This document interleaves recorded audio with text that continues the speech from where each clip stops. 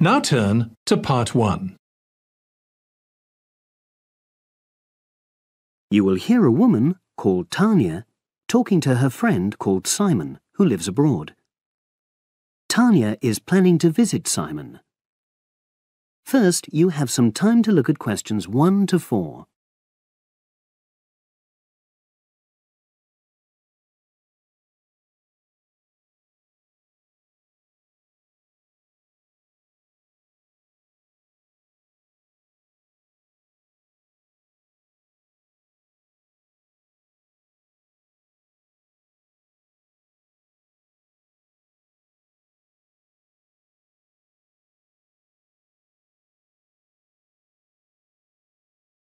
You will see that there is an example which has been done for you. On this occasion only, the conversation relating to this will be played first.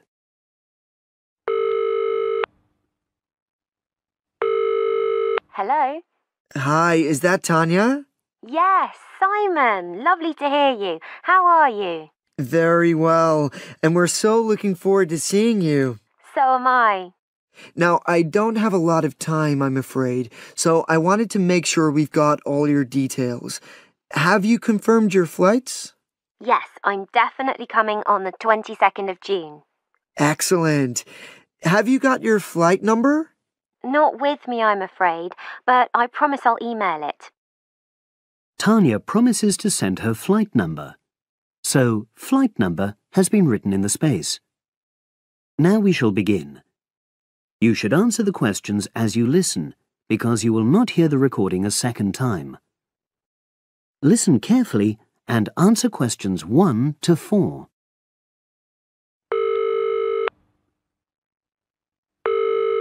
Hello? Hi, is that Tanya? Yes, Simon. Lovely to hear you. How are you? Very well, and we're so looking forward to seeing you. So am I. Now, I don't have a lot of time, I'm afraid, so I wanted to make sure we've got all your details. Have you confirmed your flights? Yes, I'm definitely coming on the 22nd of June. Excellent. Have you got your flight number? Not with me, I'm afraid, but I promise I'll email it. Let me make a note of all this. Yes, do, because one of us will try to come and collect you from the airport if we can. I presume you'll be coming into Terminal 1? I don't know. I'll have to find out which one it is. Yes, you must. We don't want to be waiting at the wrong one. But hang on, I'll be arriving at about lunchtime, and that'll mean you have to take time off work to pick me up. You really mustn't do that. Look, we're not all that busy at work, and if there's a problem, I can text you when you arrive, and you can take a taxi. Okay. There's a really good company called Pantera. Can you spell that? It's Pantera. They have a stand at the airport. You can't miss it, and they're really reliable. Great, thanks. How far are you from the airport? About 40 minutes. And you're near the city centre, aren't you? We're east of it, actually. Don't tell the driver city centre because you'll really get caught up in traffic. Okay, and I'll make sure I carry your address with me. Now, have you got my mobile, cell phone number?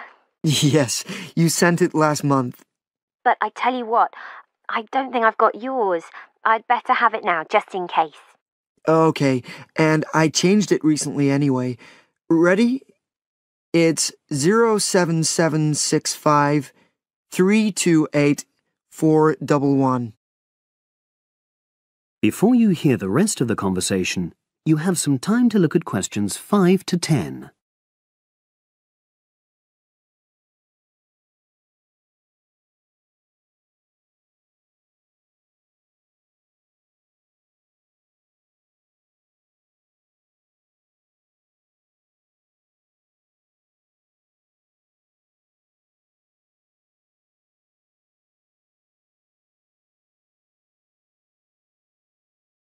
Now listen and answer questions 5 to 10. Thanks. Now, what should I pack? Well, all the usual, casual clothes mainly. though you'd better bring an evening dress. We'll be having at least one fancy dinner in a hotel restaurant. Okay, now, when you're coming, unfortunately the weather is not going to be brilliant. I know, it's the rainy season. I'm bringing an umbrella. We have tons of those, so don't pack one. But pack a raincoat, a good one, 'cause we'll try and get out for plenty of hikes. Okay, sure. Sounds super. Just what I love. And I'd better remember to pack my sturdy walking shoes. Excellent idea. It's pretty rugged round here, so they have to be tough. I can imagine. I'm so looking forward to getting out. Oh, Simon, before I forget, you recommended I read a book about your area. Yeah. What was the name again? I'd like to read it, to get an idea of the history, etc. It's called Mountain Lives, and it's... Hang on, I'm just writing it down. Okay? And it's by Rex Campbell. Great. I'll try and get hold of that. Well worth it. Now, the really important things are gifts. Oh, don't worry about that. Just bring yourself. I know. But I'd like to get something for your parents. What about Janice? I know she loves English tea. Oh, that's very kind, but she's not drinking so much of that these days. But she'd love some chocolate.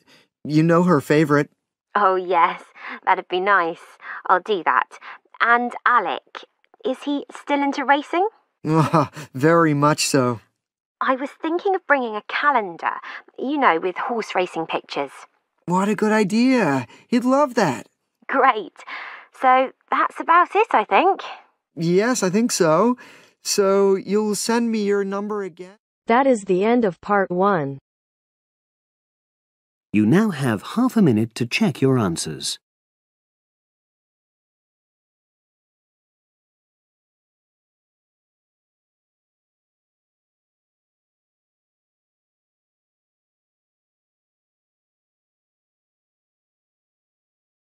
Now turns to part 2.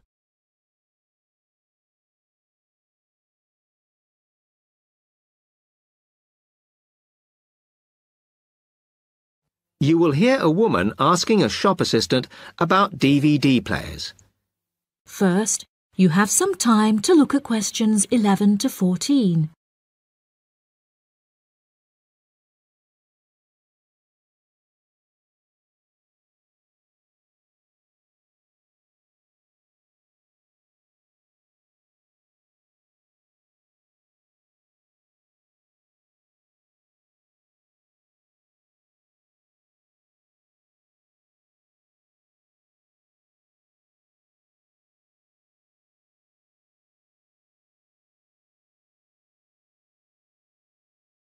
Now listen carefully and answer questions 11 to 14.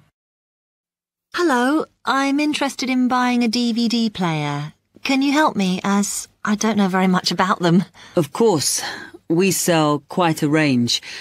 Actually, we're doing a customer survey at the moment, so I wonder if I could fill in this form about you, and that will actually help me to advise you on the best DVD player for you.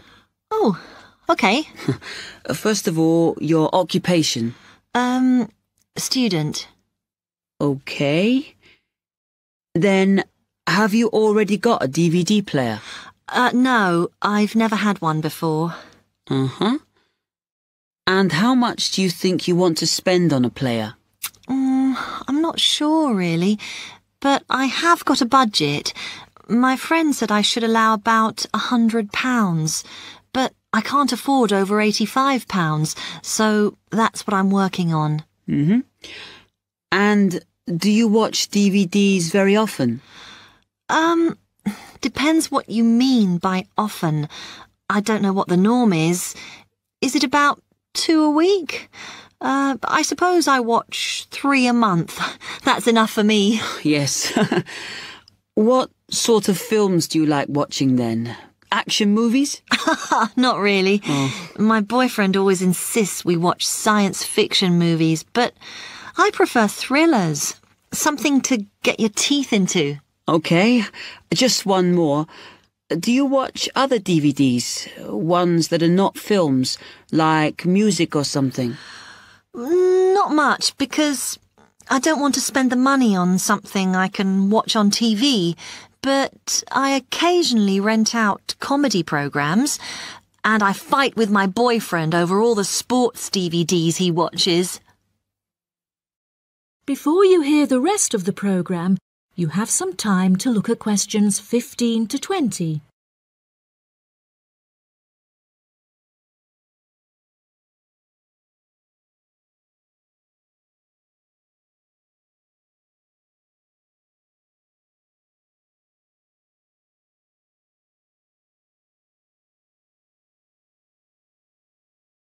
Now listen and answer questions 15 to 20.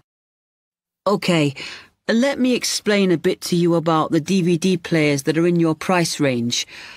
First, there's the DB30, which has only got basic features, but it is a bargain at £69.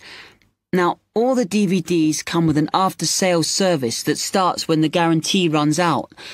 As it's so cheap, the DB30 comes with a limited after-sales service, as it only includes parts. You would have to pay for most of the repair. Seems okay. Then, a slight grade up from that is the XL643. This comes with an additional feature in that it has an extra button allowing you to record. That's quite useful. Oh, yes. That would mean spending less on DVDs to watch. Yes, so you'd make the extra money back on it that it costs. Let me see how much it is. Yes, that one's actually reduced at the moment from £79 to £71.99. Oh. I think it's worth the extra myself. And is that the same level of after-sales service as the other one? Well, you get a bit more for your money because what we're offering is a discount on labour. So you don't pay the full price if you have to call an engineer out. I see. Then the last one is this Tri-X24.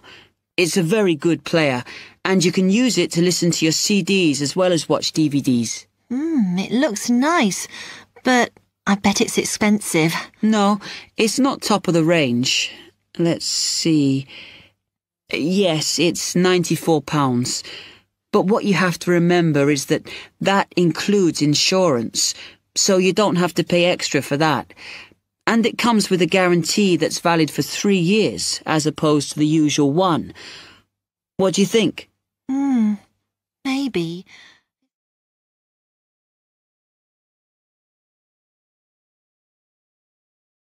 That is the end of part 2. You now have half a minute to check your answers.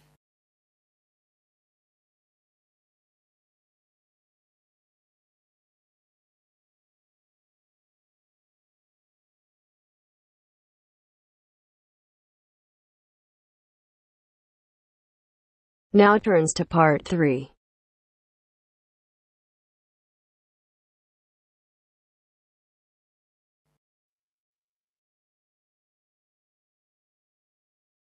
You will hear a discussion between a tutor, Dr. Lester, and 2 students, Greg and Alexandra, at the end of a talk about music.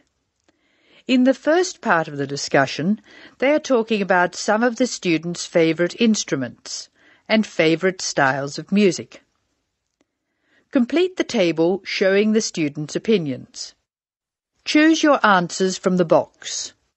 There are more words than spaces, so you will not use them all. You may use any of the words more than once. First, you have some time to look at questions 21 to 26.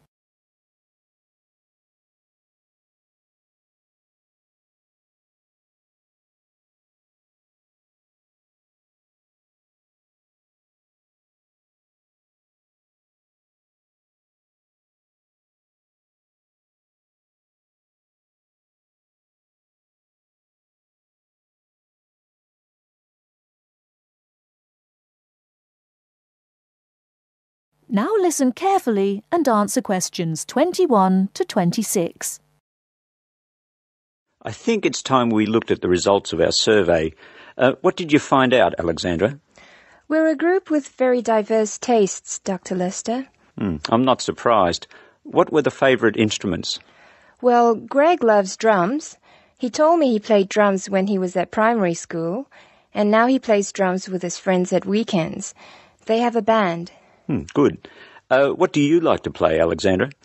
My favourite is the guitar. However, I haven't played for years, so I keep hoping to start again. Will I go on with the others? Yes, please. Katya is like Greg. She loves to listen to drums. She says she's not a player, just a listener. Rachel, as you know, is a violinist, so of course it's natural that she should favour the violin. So we have two people who love the sound of the drum and two who like strings. The violin for Rachel and the guitar for Alex. What does Harry like? Harry says the best instrument of them all is the piano. He claims it's more versatile than any other instrument. Emiko plays the piano, but her favourite instrument is the flute. The flute? Yes, Emiko plays the flute too, of course. Thank you, Alexandra. Greg, will you tell us the students' favourite style of music? We're really very conservative. My favourite is classical music, and that's Alexandra's choice too. Katja claims to like rock. So that's a vote from Greg, Alexandra and Katja. Doesn't Rachel prefer classical music? Rachel made a choice which surprised me. She plays the violin, so I expected classical or opera. But Rachel says that she prefers country music. How interesting. What's Harry's choice? Harry likes to listen to opera and loves to go to see a performance. He says opera has everything, colour and spectacle and theatre and great music. And Emiko? Emiko says jazz is her favourite music. She goes to listen to jazz every Friday evening. She also likes opera, heavy metal, classical, but jazz is the best. Thank you, Greg. I wanted to see what you all liked so I could understand your musical tastes more. And I want to move from this to a discussion of the physiological effects of music. In the second part of the discussion, Dr. Lester will talk about the way music affects our bodies. Before you hear the rest of the talk, you have some time to look at questions 27 to 30.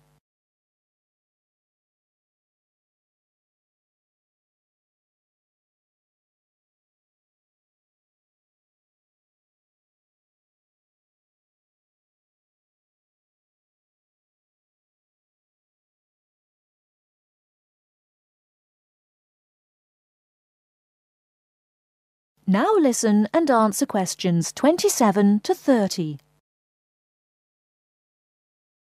For the purposes of this discussion, I'm going to divide music roughly into two types. Music which stimulates us and music which calms us.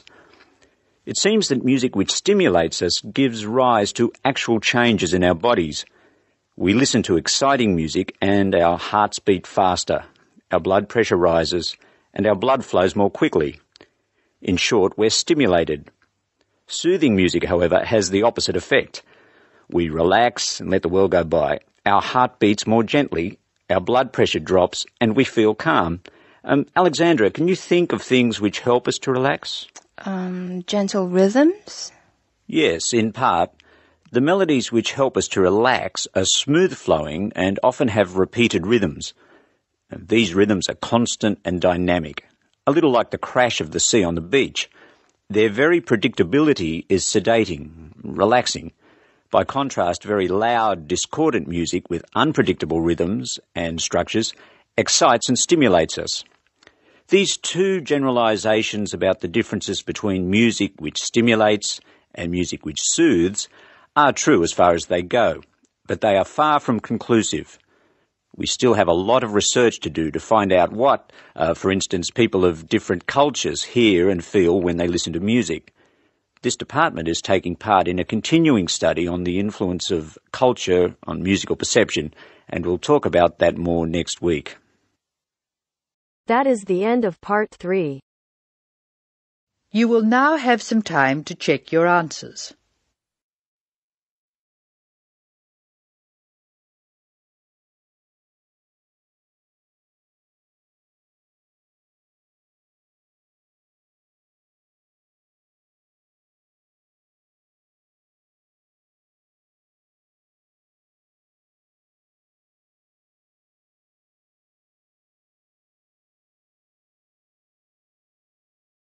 Now turns to Part 4.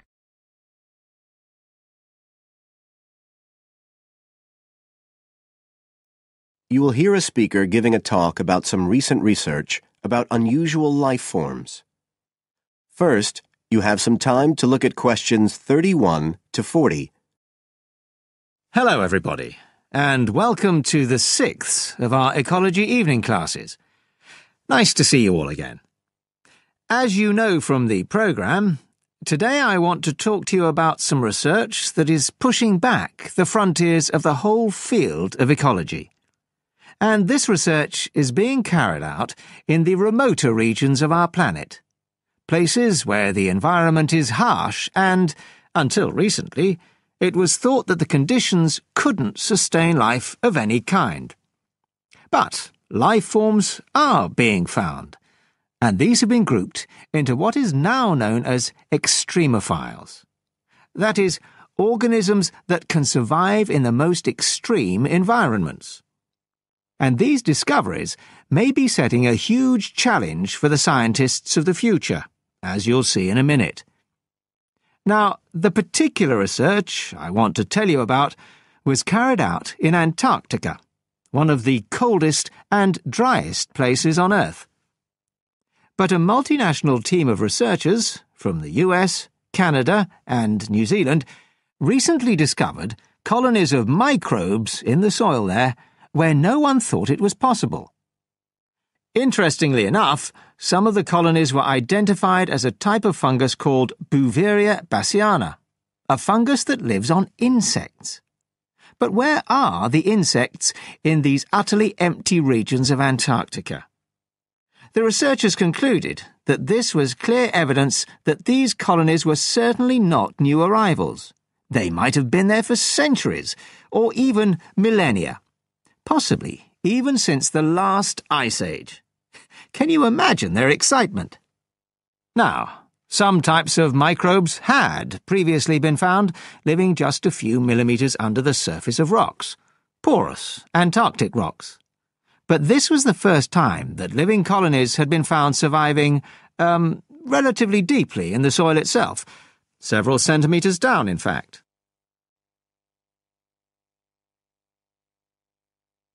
So, the big question is, how can these colonies survive there?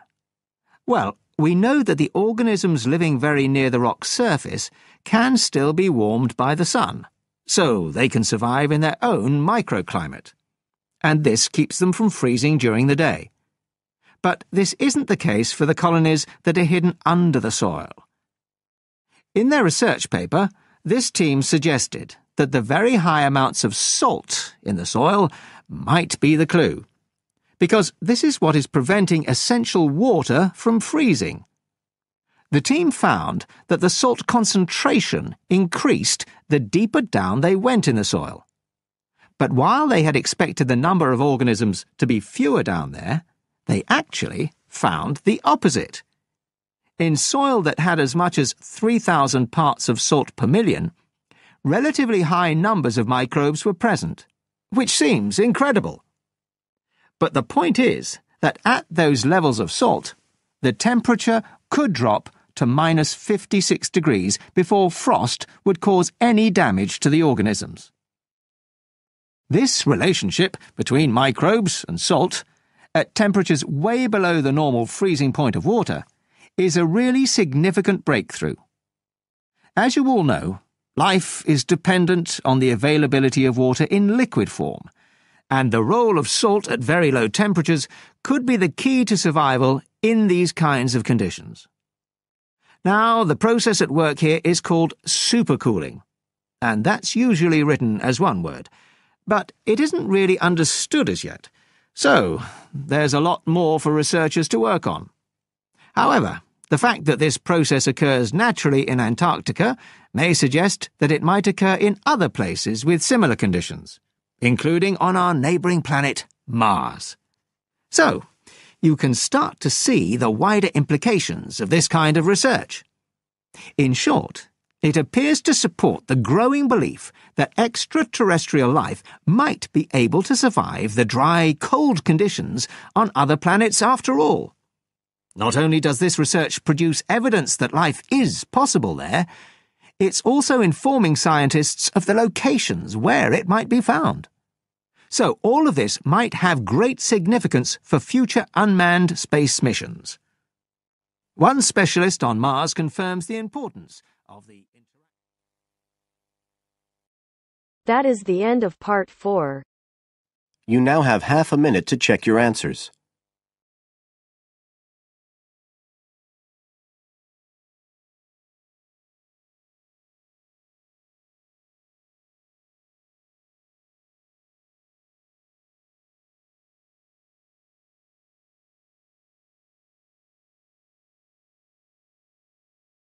That is the end of the listening test.